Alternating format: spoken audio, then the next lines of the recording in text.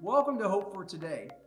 I recently came across a YouTube channel where this guy scuba dives rivers and lakes around the world, and he's looking for things that people have lost. He's found some great things like iPhones, GoPros, and a whole lot of sunglasses. On one of his dives, he was in an area where a storm had caused massive flooding. As he was diving, he found a flat screen TV at the bottom of the river. The conclusion? The storm had knocked entire houses off their foundations, and several of them had made their way down the river. Do we allow storms to knock us off our foundations?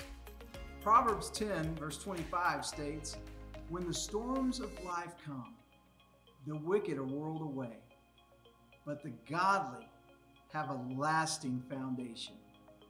Regardless of what happens in this life, I know that my foundation is safe and secure. It's not built on a bank account or possessions. My foundation is built on Jesus Christ. As the great hymn of the church says, "On Christ the solid rock I stand, all other ground is sinking sand." So what's your foundation built on?